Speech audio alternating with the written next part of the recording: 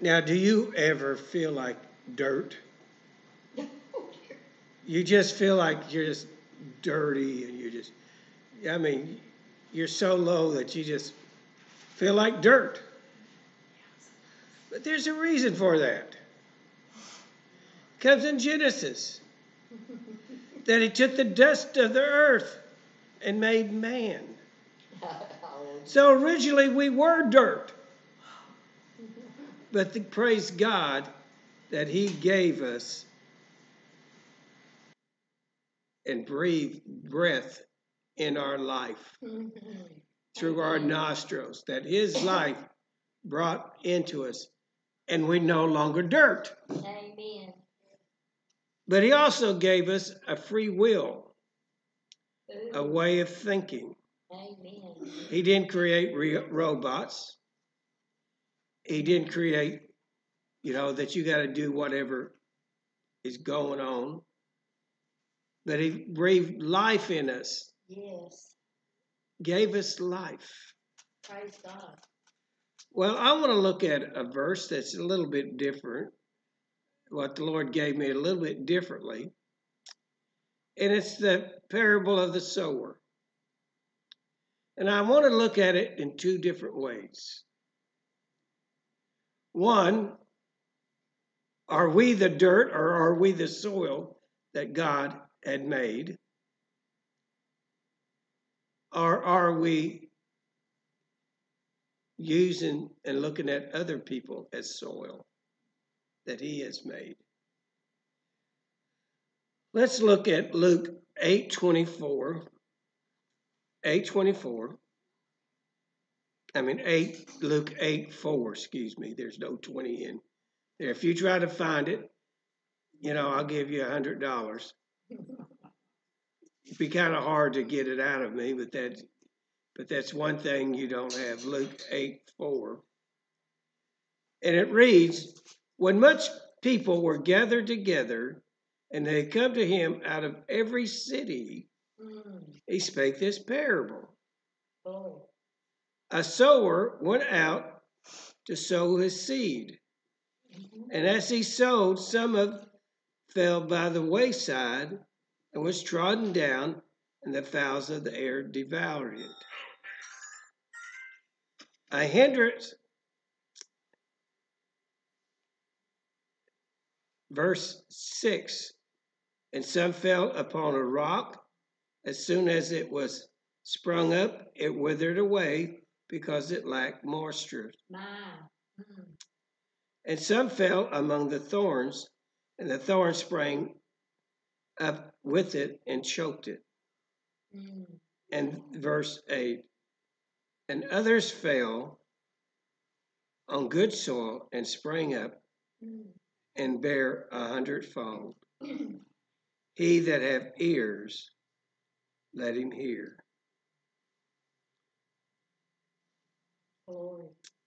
Now I want to look at it two ways. If we were made from the dirt of the land, we should be good soil also. But there are things in our lives that happens that we can look at this. It says the sower or the farmer went out to sow his seed, and he sowed. Some fell the wayside and is trodden down, and the fowls of the air devoured it. Well, what does that really mean to us if we're the soil? This is sometimes, or even as believers, we can be so complacent that the Word of God and the truth can be right there for us. And because there are many things that might give us hindrance, and our mind is so preoccupied in other areas that no sooner that the Word is spoken to us, no sooner than the Word is spoken to us, we tend to forget it. Because what happens? The devil wants to keep our mind so preoccupied of the things of this world that he snatches that word My. from us. My.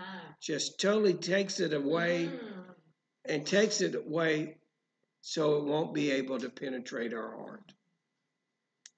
So if we don't really believe the word, it's going to be hard to be saved.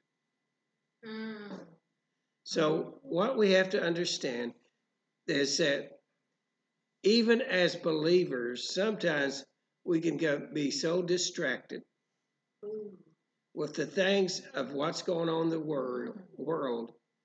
And the word of God can come through us through the scripture or through the Holy Spirit. But because we're so involved in the world, is that we get this complacent attitude about the word. That the word is not for us. So the devil will come along and he just snatches that word from you. Just totally snatch it from you. And so we look at this and that are we the good soil, or are we just plain dirt? Are we willing to let the word of God, or are we so involved in all the stuff in the world, all of our problems, all of our relationships, that word is just spread out off our path that we're going, and it's just, like it says, trodden. It means it's stomped out of our life. Well, the next one it said, Luke 8:6 says, some fell on a rock, and as soon as it sprung up, it withered because it lacked moisture. You know, down where we were raised, we had this black gumbo soil. And man, that black gumbo soil, when we didn't have rain, you couldn't put a shovel to it. It was just like concrete. I mean, you couldn't do it. Yeah. But when it rained, it became mush. And you didn't walk out of it because you would be up to your knees in it. But that's the way sometimes it is with us. Is that sometimes our heart gets so hardened. And we're not letting the word penetrate us to let the moisture of it so that we can sink into the word. Now, hearts are hardened through, first of all, deceitful of sin. The deceitfulness of sin. Sin will come into our life. And what sin happens into our life, it gets us to be so hardened. So hardened. Because what sin has done into our lives. And we're not being able to think straight, and we can't even be able to let it penetrate it because our hearts get hardened because of circumstances of life. Our sins are unrepentant sins in our life. So we become resistant to the preaching of the Word of God. We become resistant to the Word completely because we've let the sinfulness in our life rule. And unrepentant sin takes control of us, and it can lead to bitterness and then to infirmity. We have this hardness because of what? Our sin that's unrepentant or the sin of others that have done against us. So we get very hardened hearts. That's the reason why a lot of people cannot receive total forgiveness. They can't receive because of what other people's sin has done in their life. And they harden their hearts to the word forgiveness, that they're not able to forgive themselves. Wow. So their heart gets hardened. Mm. So we got to release the sin out of our life. And even if we don't know what it is, say, Lord, reveal it to me if there's anything in my life. I'm going to share something here. I got saved at 17 years old. And people weren't amazed that I was saved because I was always a good kid. Hardly ever got in trouble, not that I didn't do things wrong. Because I don't think they're, the Chinese used to say, I don't know if it's a fable or not, but I always say it is. It says, spank a child every day. If you don't know what they did wrong, they do. No.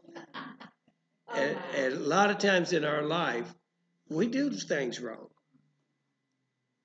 And we have to watch out for that sinfulness in us, that we don't get that hardness. And we have to let that word penetrate, and we learn to be able to forgive others. But a lot of people understand God forgives them. They understand that you're supposed to forgive others, but they never have forgiven themselves. And when you don't forgive yourself, you're saying that your unforgiveness is more powerful than God's forgiveness. So our hearts get hardened. And when the word is spoken to us, we say it's not for us. Well, you just don't know what I've been through. Wow. You don't know what I've been dealt in life. And you get hardened.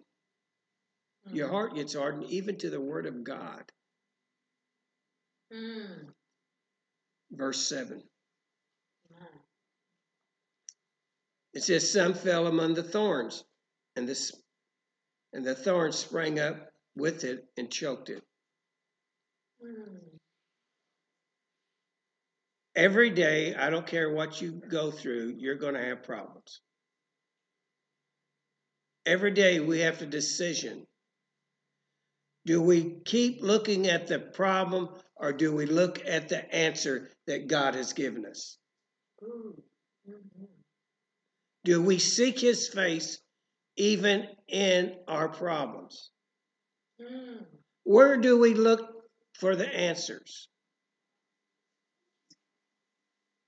Do we look to the word that comes from the scripture? Do we look from the word that is penetrating our hearts by the Holy Spirit? What are we doing? What are we doing? Are we going to be soil that may grow and bloom something? Or are we just going to be plain dirt? Plain dirt. Luke 8:8 says,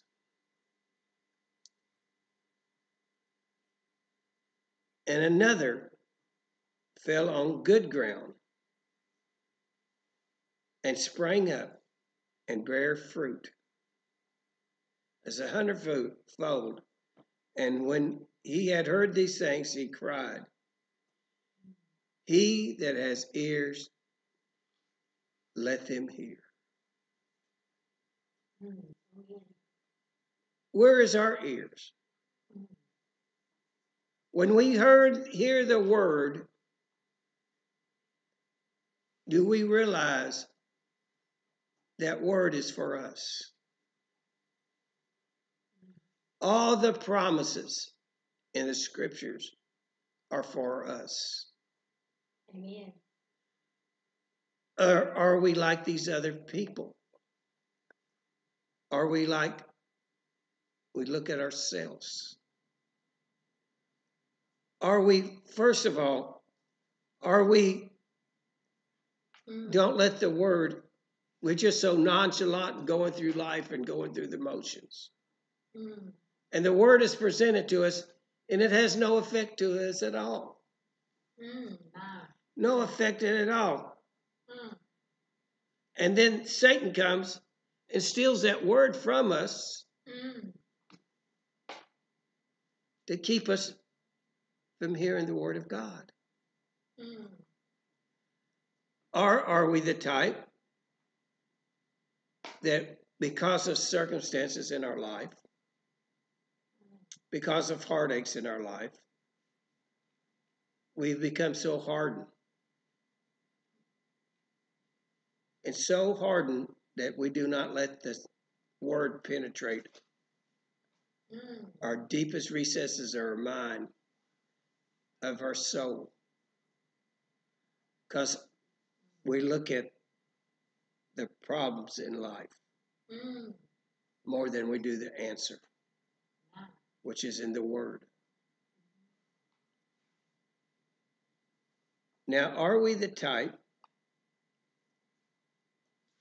that we do not want to forgive our sins, ask forgiveness for our sins, and we let sin rule in our lives? And that causes that hardness of life. And we don't want to listen to anybody. We don't want to hear the word because it comes to us as deep conviction. And we're letting sin rule in our life. Now, the last thing is, do we like to feel like we're just dirt? Or do we want to let the life that Christ breathed through our nostrils? Are we this? Now, I want to change direction. And I want us to look at our field of harvest out there. I want us to look at who we deal with. If we feel this way, everybody else feels that way at some point in their life. And you deal, and God has called us to a ministry of reconciliation. And people say, well, I can't do that. God does not call the qualified. He qualifies the called. I want you to think on that. Amen. God does not call the qualified. He qualifies the call. Amen. Amen. So we see this. That we say, well, I can't witness, I cannot do this, I can't do that. You are going to approach people that, first of all, they're so nonchalant to the Word of God. They don't believe the Word of God. And you share the Word of God. But it's just like it says, if they don't believe, dust your feet and go on. There are so many people that we deal with. And we spend more time with some people trying to get the Word of God in them that we miss the opportunities of the ones that are ready for it. Ooh, say that again.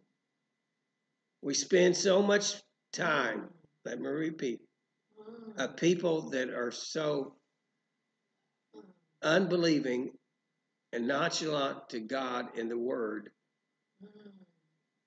that we end up missing the opportunity to share the Word, the ones that are the good soil.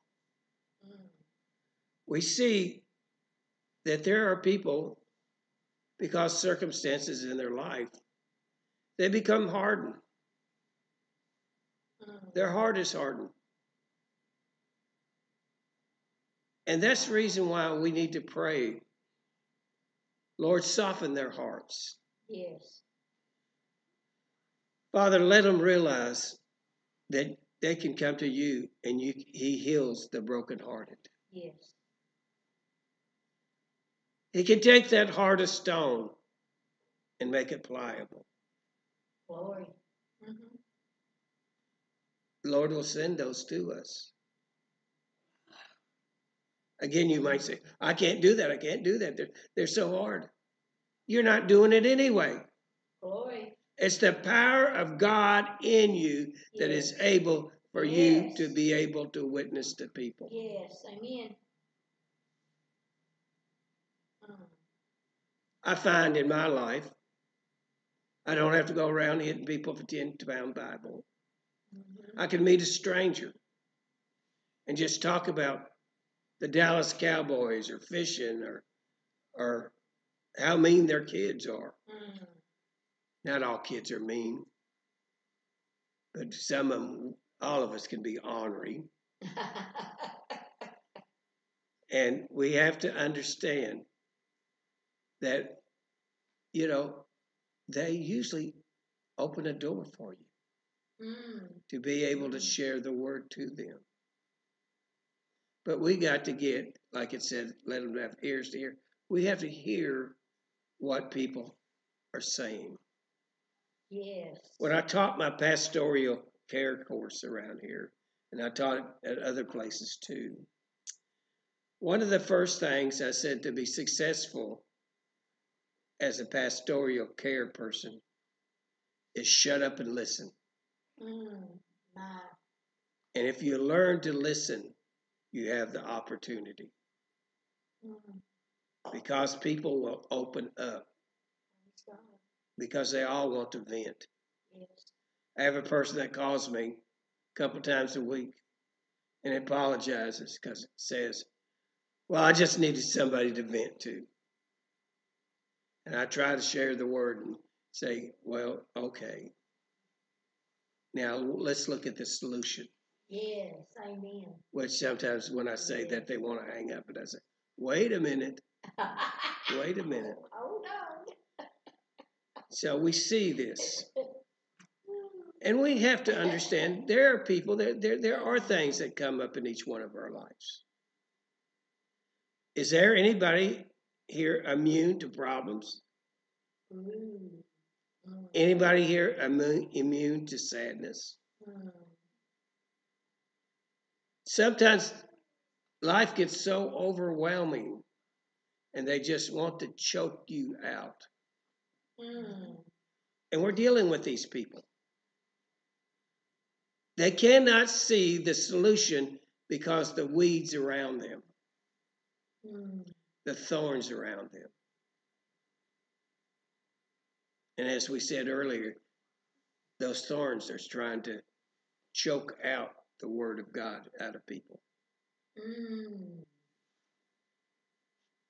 But you know what? There are times that you're going to run to people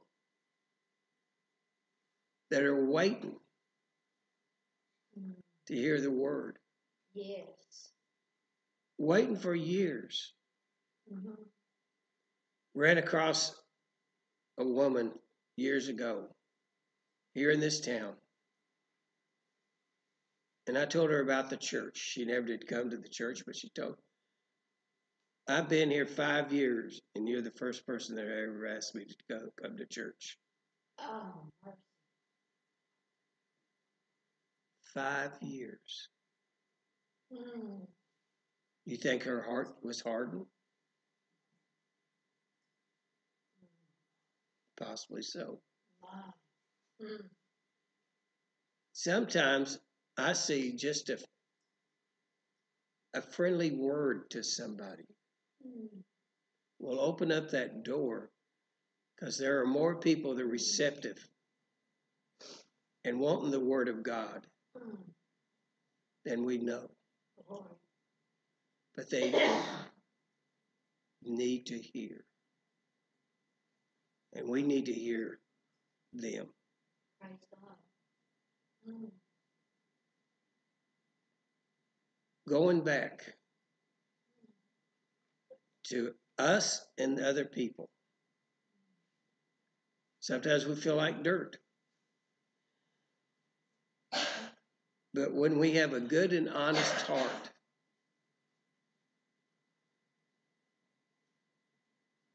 and that's the way, how do we have a good and honest heart? It's made by the Spirit of God living in us. We learn to receive the word, and not only receive the word, we begin to love it. Glory. And we get to the point that we have spiritual understanding.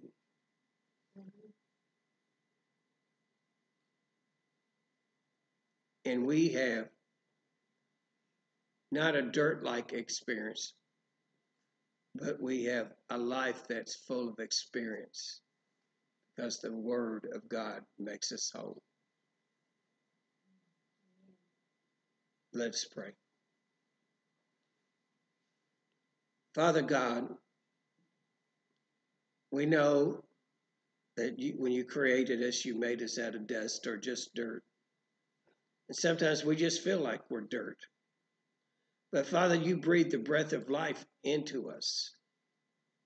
And we're constantly looking for life and life more abundantly.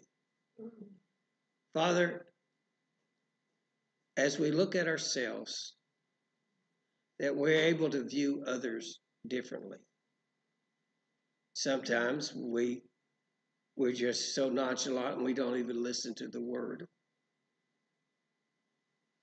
We say it's not for us, which in reality it is. Your word is truth and it'll set us free. And Lord, sometimes we let things in our life and our relationships and our circumstances to make our hearts harden. And Lord, I pray right now that you soften our hearts. Take that stony heart and make it flesh, that we are able to receive your word. Father, don't let the cares of this world and things that try to come up and choke us like the thorns in life, Father, let us get to the point that we become that good soil, that we're able to let the word penetrate in us and that we can bloom. But also, Father, that we can view other people. And Father, as we bloom, we let more. It's just like pollen, Father, is that we're able to give the word to them and they may bloom also. Yeah. So, Father, we thank you right now for your gift of your word, your gift of the Holy Spirit. And, Father, that we don't have to be dirt anymore, but we become the good soil that can cultivate, that can grow. Father, grow us now. In Jesus Christ's name, amen.